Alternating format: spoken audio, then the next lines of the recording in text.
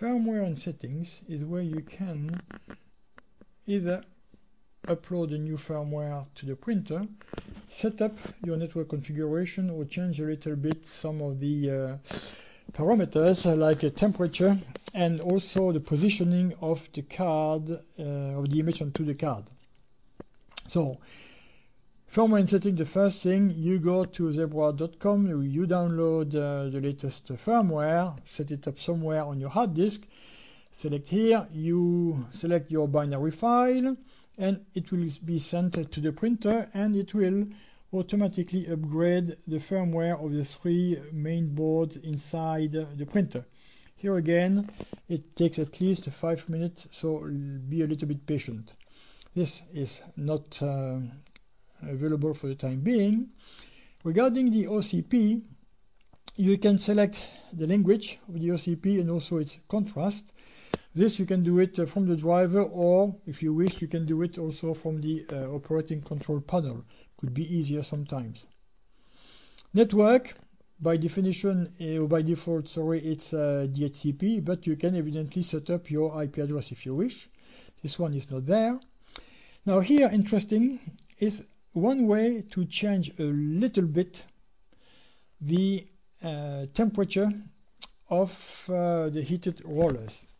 As you remember, when you go in the General tab, you select your card, and when you select your card, automatically you have predefined temperatures.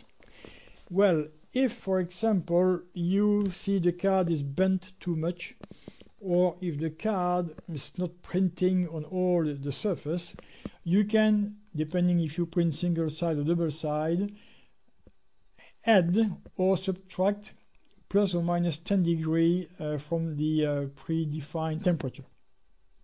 So by default they are at 0, which means when you have your card set up, if for example the card setup is set up for 170 degrees, you will heat your roller 170 degrees.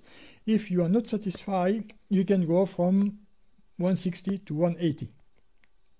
If this is not enough, so you put it, for example, to minimum or maximum, and you are still not satisfied with the result, then the only solution will be to use custom 1 or custom 2.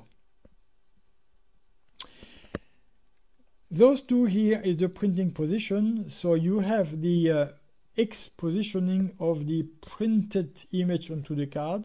So if you do have a left or right wide borders, which we call also offsets, well, you can recenter along the X axis, the long one, the image, okay, just by clicking here and moving. So we are here talking about 50 for minus 50 to plus 50, which is 100 dots, and you have 12 dots per inch. So basically you can move it 8 millimeter. So you have some large variation. If you have offsets on the Y axis, okay, so top bottom, then here you just enter the new value you wish to try, and you can go here from minus 100 to plus 100 mils. So here again you have a large amount of millimeters to be able to play with. So those ones here again should be left as they are, so by default.